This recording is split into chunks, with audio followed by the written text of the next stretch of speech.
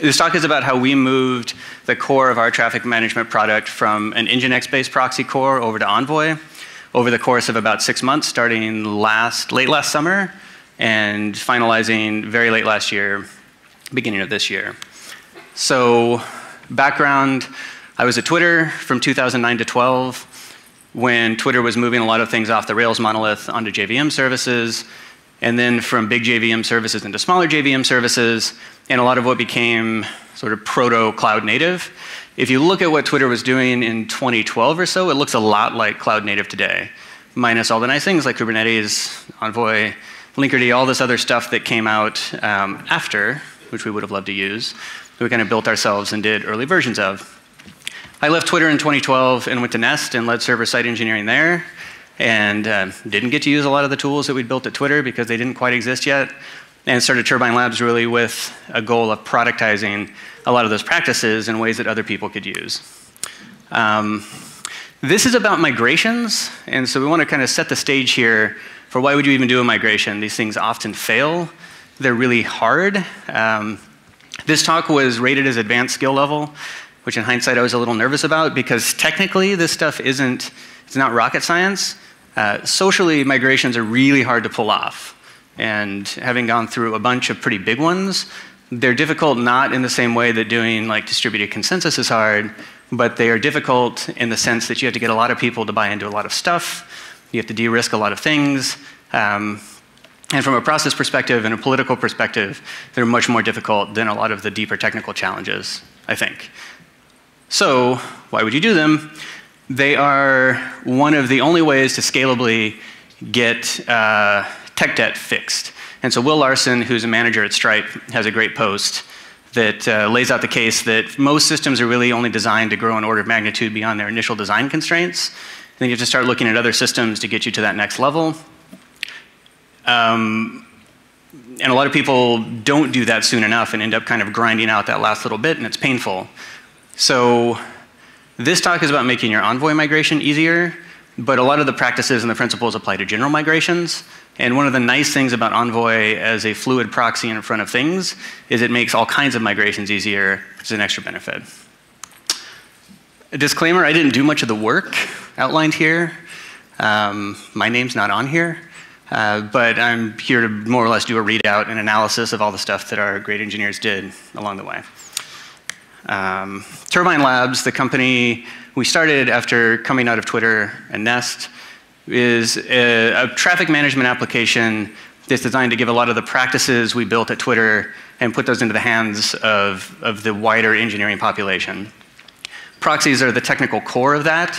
And so we're in a pretty unique position as being a vendor selling stuff, but also a consumer of proxy tech and kind of connoisseurs of the differences between HA proxy, NGINX, Envoy, various things. So interesting place to be. We have lots of opinions. This Envoy migration sums up a lot of them. So step one here, and kind of since the inception of the company, was we are going to use a proxy technology that exists. At the time, in late 2015, the reasonable options were NGINX and HA proxy. We built a product on top of NGINX. This is our early plan, straight out of 2015. And comments on this slide, at the very bottom. This is kind of a train wreck. And it was really, so about the slide, this is, throughout this talk, I'm not saying NGINX is a bad piece of software by any means. It served us very well. This was mostly about the graphics that I did.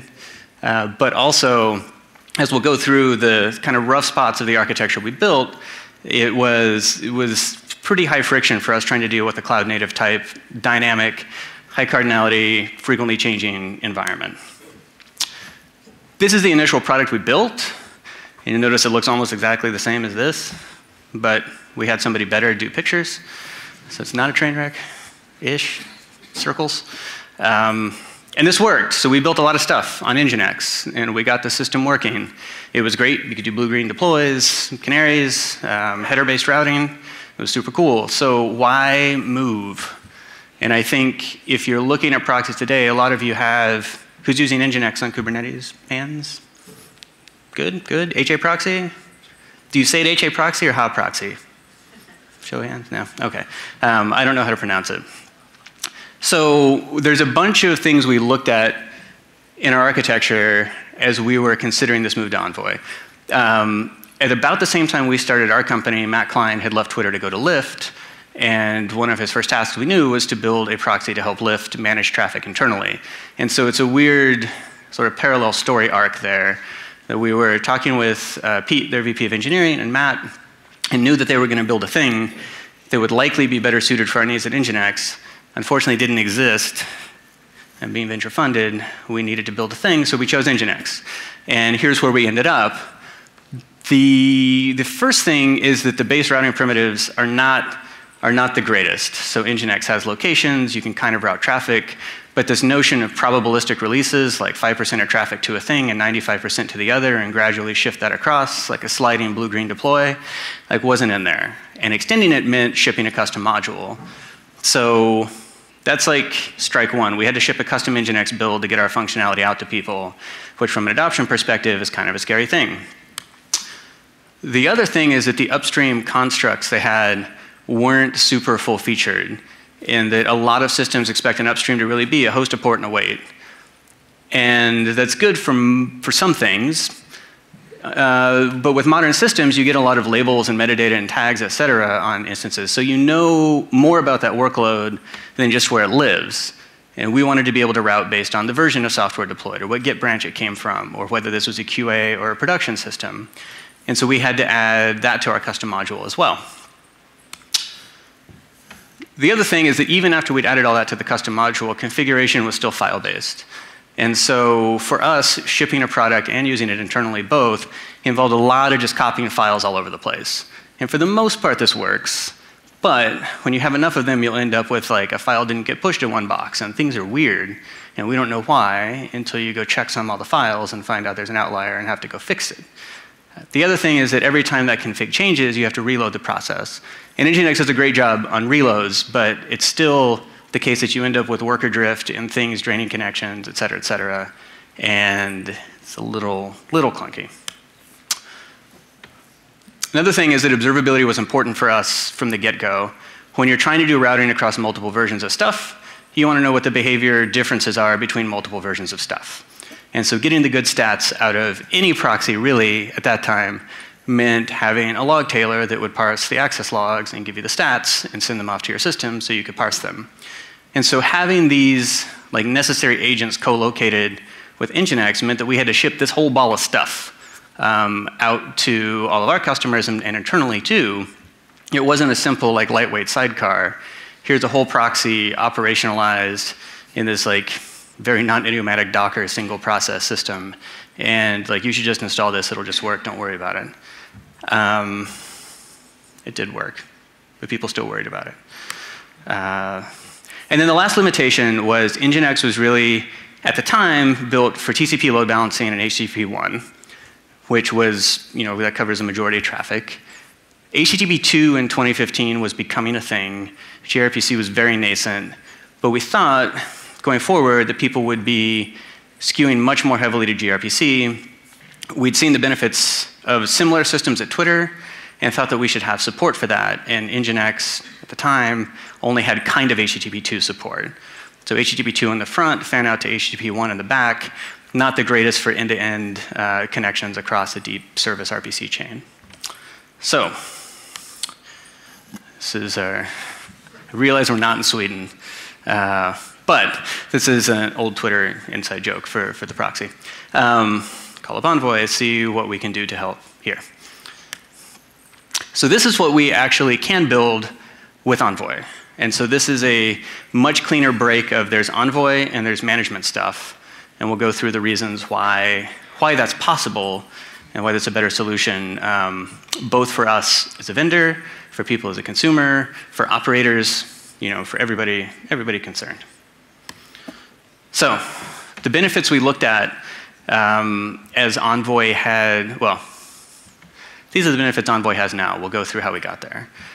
More sophisticated routing. When you're working in a service mesh style environment or even at the edge, there's just a lot more you can do now with modern systems that have tags, labels, more information about workloads than you had before. Changes are easier to get in. This is like a non-functional feature, but our ability to get changes made directly to Envoy has been much better than our ability to push a patch to NGINX. And it's not really a knock on NGINX so much, but it's an older project. There's more inertia there. It's hard to make fundamental changes. Upstream definitions are much, much richer. Envoy's notion of an endpoint has arbitrary gRPC structs, so you can shove whatever you want in there as an endpoint provider, which is great. The whole config via service design is pretty novel for a proxy. So for people not as familiar with Envoy, you can still configure it with files, but it also defines gRPC interfaces that will deliver config. And so you implement the service, you point Envoy at it, and it will say, hey, give me my clusters, give me my listeners, give me my routes, and if they change, let me know. And so your entire Envoy fleet is connecting to a management service getting config, which means you have a central point of control for Envoy config changes, which is great. The other thing that's pretty recent is the ability to stream logs over gRPC as well. So instead of having to run a log tailor, you implement a log sync, and you can do all your processing centralized as well. And there's a wide range of protocols supported, so not just HTTP 1 through 2, I guess is all they're up to now. But there's Mongo, Redis, Dynamo, there's a couple of others, and adding new protocols is pretty straightforward. So this is all good. We looked in midsummer, and it's like, sounds great. But features aren't necessarily enough to kind of bet a company or a production site on. So you get into like the non-functional requirements of a migration. I'm going to do this thing. Technically, it seems better. There's a lot of features I want. But if it's only going to be up 50% of the time, that's not great. And if it's not supported, that's not great. And so we went through these as the qualitative aspects of an Envoy migration. So how supported is it? Is it lightweight? If we're going to have people deploy this as sidecars, it's important. Is it fast enough? If you're going to introduce this as a hop between every service call, you don't want it to be super slow. And then predictable latency is also pretty important. So we had experience at Twitter working with proxies written on the JVM. And for the most part, performance is very good. But you have surprising outliers when there's full GCs and stuff like that that can be not good for your long tail latency. So with Envoy now, I looked at the last release, so between 1.6 and 1.5 on Envoy. So 71 committers on the project. It's maintained by pretty big companies and us. So Lyft, Google, Apple, and us with 11 people. It's kind of an outlier. And so these aren't people that commit. These are people who are maintainers of the project. 50% of the commits, actually greater than 50%, came from people not in those orgs. So there's a pretty diverse set of people committing. The other nice thing about usage is that it's not just use at Lyft. It's fairly unique that it sprang from Lyft open sourced already in full production. There was no real incubation period where it wasn't prod ready. But the things Google is doing with Envoy are very different from a use case perspective than Lyft. And like what Verizon is doing with it is very different than what Lyft is using it for. So there's a pretty broad set of use cases it's applied to that made us more comfortable it was a general purpose effective proxy for a variety of workloads that we'd be delivering. So if anybody follows Matt, the Envoy author on Twitter, you know he has strong opinions about C++ still being cool enough to write software in. It's controversial, apparently. So, I mean, the benefit C++ gives Envoy, like not directly, you can write bad code in any language, but it has a pretty small footprint resource-wise that makes it very suitable for running in a sidecar manner. There's no garbage collection, which means it has a very predictable latency profile. And it's fast enough. Like, if you stack it up against NGINX or HA proxy now, it's not going to win a benchmark that you contrive. But for the flexibility and other like non-functional or even other functional requirements it has, it's fast enough to trade off for the additional management capabilities you get. And so our process last summer was really watching that curve of support, community, speed, footprint, and saying like, is this the right time for us to move from NGINX to Envoy? And that all converged mid to late last summer. We decided to make the port. So, let's do a migration. And so we won't get into like technical, like commit by commit aspects of this migration. But we'll go through this. So things you consider after you've decided this is a good idea. So NGINX and HA proxy have a lot of features. They've been around for a long time. And you probably don't use all of them. But you need to make sure that there's some way for you to ensure that like your Envoy deploy is going to match up acceptably with your NGINX and HA proxy deploy. And the way we did that is we started off with a higher level of abstraction for config. And so instead of our source of truth being nginx.conf distributed everywhere, we had a data model that let us define the attributes we needed in an nginx.conf file, and that allowed us to come up with an equivalent Envoy config and match those things up. And so when we rolled out, we knew that Envoy would behave identically to the nginx-based system that was there before. The other thing is there just may be straight feature gaps that you can't address. And so you really have three choices. Contribute to core, highly recommended. Push the stuff back to the open source project so everybody wins.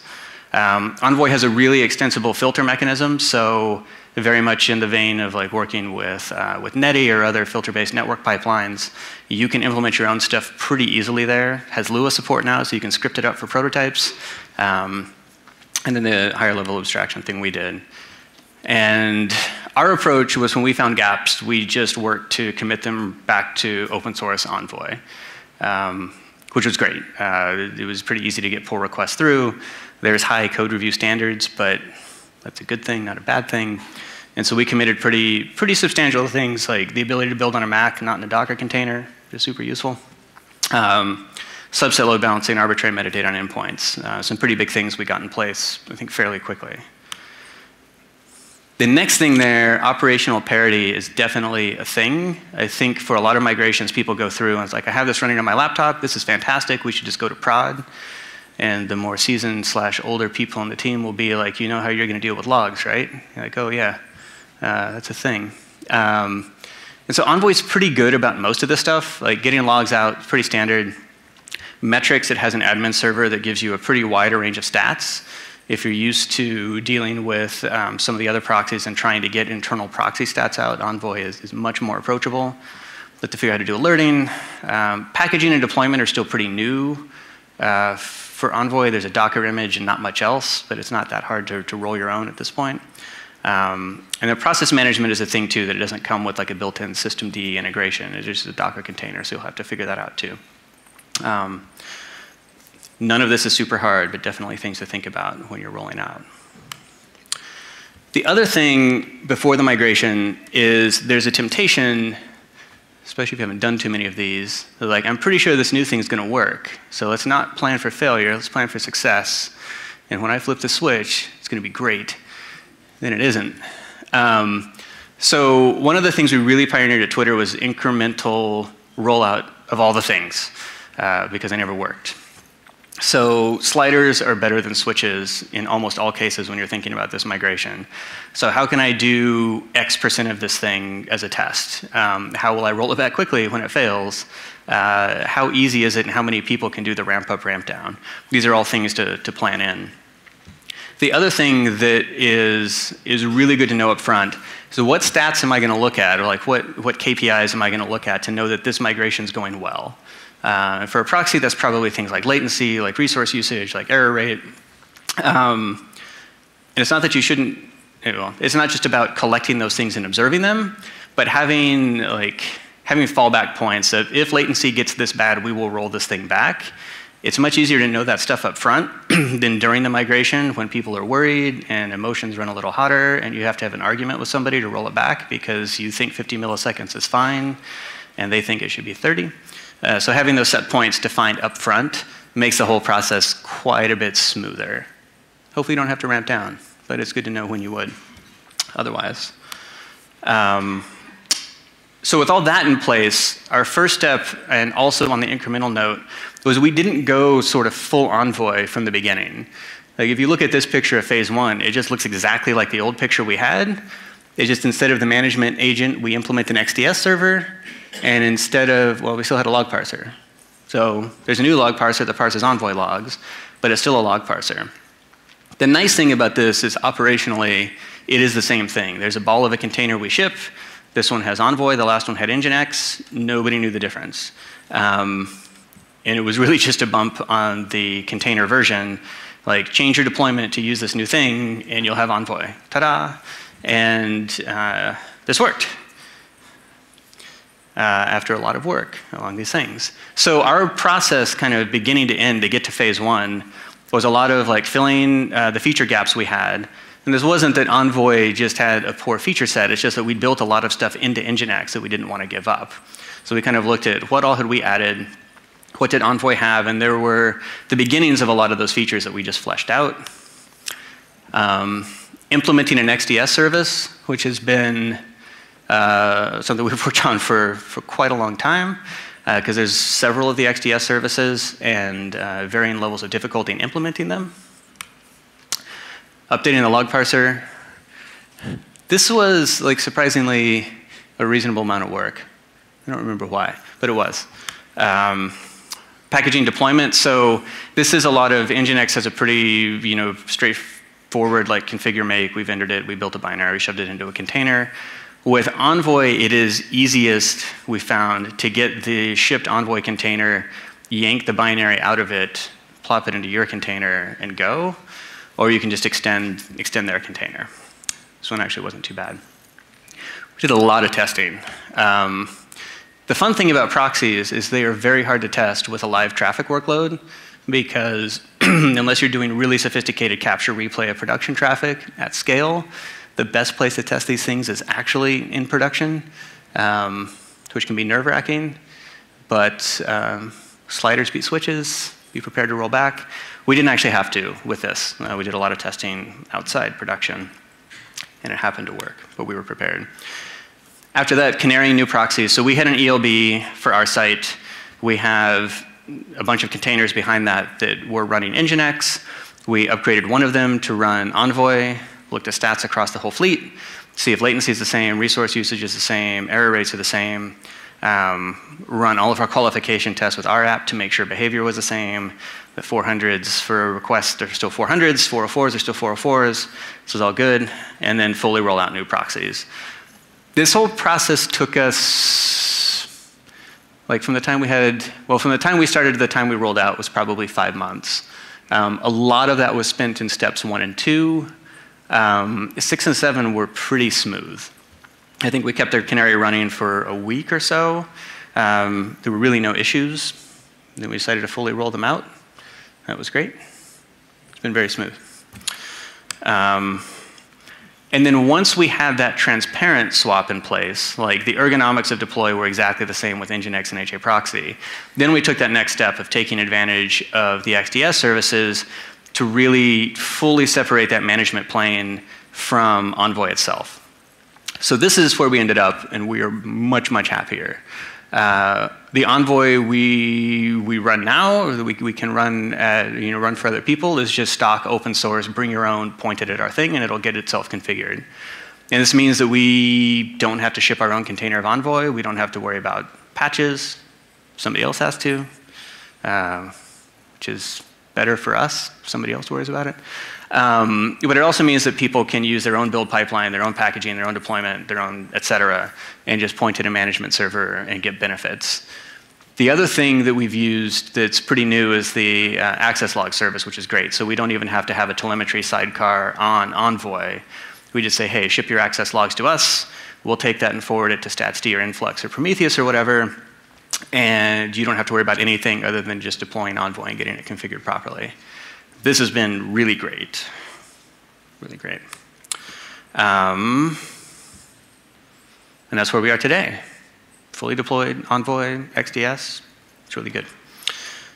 So here's lessons learned after 6 months of this stuff. And I would say 6 months of this one, at Twitter for a long time, our job was basically doing these things over and over. And there was like a little checklist of here's how we're going to move some slice of the Rails monolith onto the JVM. And so these things, like these approaches, apply to lots of different kinds of migrations, the same approach. De-risk, incremental, know when you're going to have to roll back, know that you're going to know when you have to roll back, and just be prepared to do that several times along the way. The nice thing is if you get that as a common practice, then the refactoring of the system becomes quicker, and I think your developer productivity and the ability you're able to get out of your system increases. You don't accrue all that friction along the way of just trying to stay on the same system, because it would be really, really scary to move off it. the other thing we learned here, like the third bullet, cluster management and listener management for Envoy was interesting for us, where cluster management is almost always, you have some source of truth, source of truth that knows about clusters and endpoints, and you're really just mapping that from whatever the native implementation is into Envoy speak. So in Kubernetes, you do kubectl get pods. You can convert that to an EDS response pretty easily, and it's really just glue code. When you want to do listener and route management, you have to come up with some other canonical store of how you want layer 7 traffic flowing across your system, and that's a whole other project. And so we see a lot of people coming to Envoy, implement their EDS, CDS service, be like, this is great, and then kind of stopping because the next step is real hard, which I understand, but that's something that provides a ton of benefit on top of just dynamic service discovery. It's a little frustrating. So none of this is rocket science. Like none of this is like deep system stuff. You don't have to read like ACM papers, really. But it's a long project. It's a high-risk project. It's hard to keep people excited along the way to let you keep doing the thing to roll it out. And a lot of migration is going to get bogged down 3 months in with management. There's somebody else saying, like, I don't know that we're actually ever going to finish this, and I don't see the benefits if we do. So they tend to be risky for different reasons. And so that's another reason that like incrementalism, showing like quick wins, the ability that you're still moving forward is great. The other thing is a lot of the stuff we built along the way, I think are pretty useful outside our project.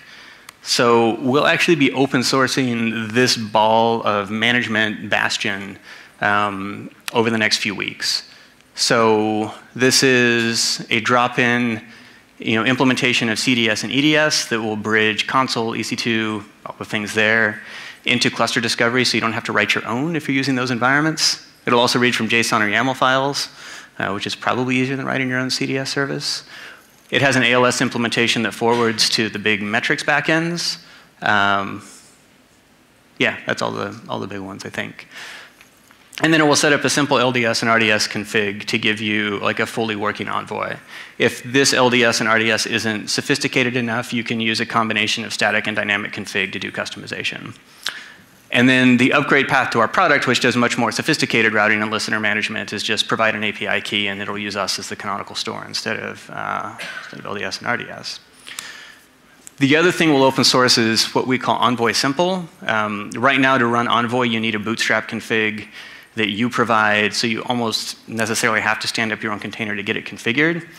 This does a very simple Go template file that lets you configure the stuff via environment variables and gets you a head start on rolling out an Envoy managed by XDS in production. So point at XDS, configure the admin server, configure the log level in Go. And so this is a pretty dramatic speed up from trying to figure out the Envoy packaging stuff. And we're excited about this. So it's not quite ready yet. We were hoping it would be. But in the next couple weeks, this both should be available. And I think a pretty dramatic speed up for people looking to roll out Envoy in their environments. So here's a little bit of info on me. Envoy project, you can come by our booth. Happy to talk about Envoy, rollouts, migrations, whenever. Any questions? How are we doing on time? 6 minutes for questions. Anybody? I think there's a mic in the middle. I can repeat the question and yell if you really don't want to get up. Yeah, so is there any particular feature of Envoy that helps you with rolling out changes into production? So it depends on the type of change. Short answer, yes. Why not? There are a wide variety of production changes that Envoy helps roll out. We've seen people use it for migrating from system A to B, where A is usually not Kubernetes and B is Kubernetes. But being able to load up endpoints that span multiple different runtimes and being able to gradually shift traffic from like an EC2 console runtime over into Kubernetes is really useful. We use it for our own software releases to always do blue-green deploys for those, like incremental blue-green. So yes, there's a lot of different ways to smooth that out. Yes? How are you on using the Envoy health check versus Kubernetes endpoint? So the question is, how are you on using Envoy health checks versus Kubernetes liveness probes? That is like a whole talk. I'm not a big believer in health checks in general, which is probably a pretty hot take. The downside with health checks is that they tend to never be full fidelity. So a health check is like, hey, I'm listening on a port. I can accept traffic, which is cool, but does not mean that the service behind it is working at all. And so Envoy supports some pretty interesting liveness constructs internally. Like if it starts receiving error responses from an endpoint, it will eject it from the pool and then retry again later to see if it's healthy.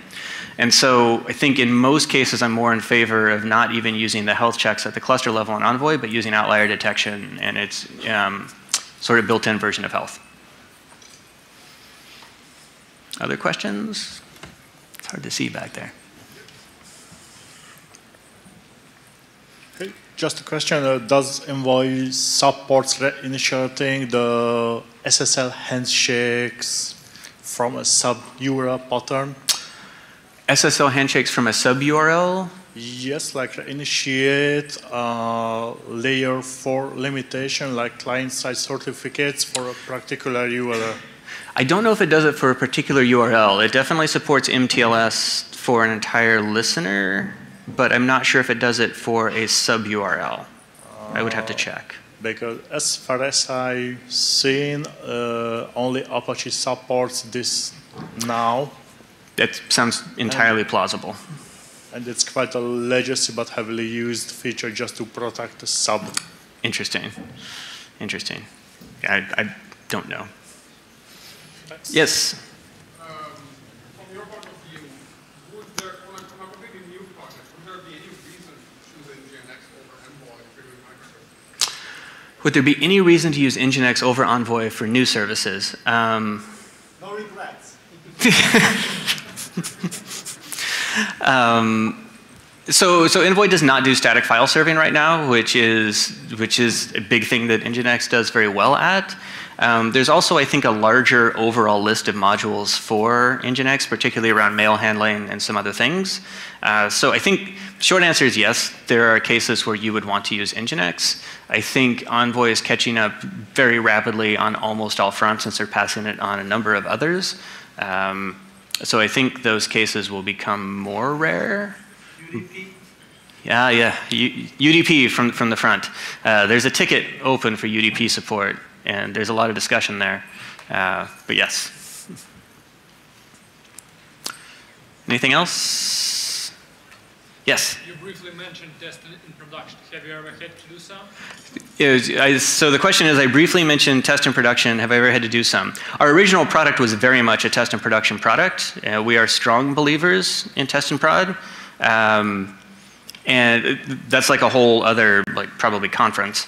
But our core thesis is that going to production is another form of test. And like, if test in production makes you feel dirty, then using validation in production is probably a little better, but it's the same thing. Like you're deploying new code, the chance of there being bugs in it is greater than 0, and so you should tool up to be able to detect those and find them and respond to them. And a lot of the things like the incremental blue-green release are exactly a test in prod. I'm going to put a thing out, and it's not that I just leave it. I want to observe metrics, like the differences between a test and a control. And if the test looks good relative to the control, then I can proceed. If it doesn't, then I turn it off. So very much believer in test and prod. One more minute. Anybody? Yes? It's just, you said that it was fast enough. Yeah. How does it compare to the other proxies that we're talking about? Yes, so the question is, I said it was fast enough, and how does it compare to other proxies? I think the general stance in the Envoy Slack, whenever it's come up, is that there's no good standard benchmark to use right now, which may be, I don't know.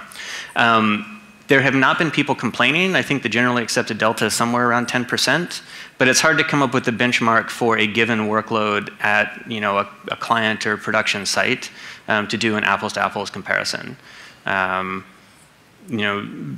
eBay uses it at the edge now for a lot of their ingress traffic. They're kind of a big deal. So I think it works. And I think that there was no real inclination to look at replacing like their hardware load balancers with something different.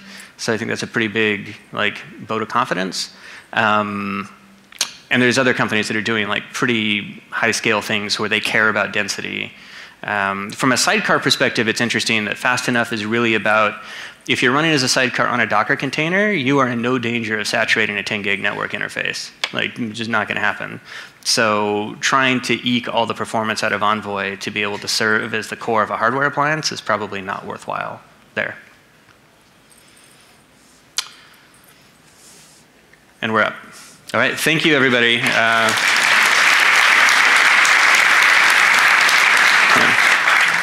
Come by the booth, hit me up on Twitter or whatever. I'm always happy to talk about this stuff.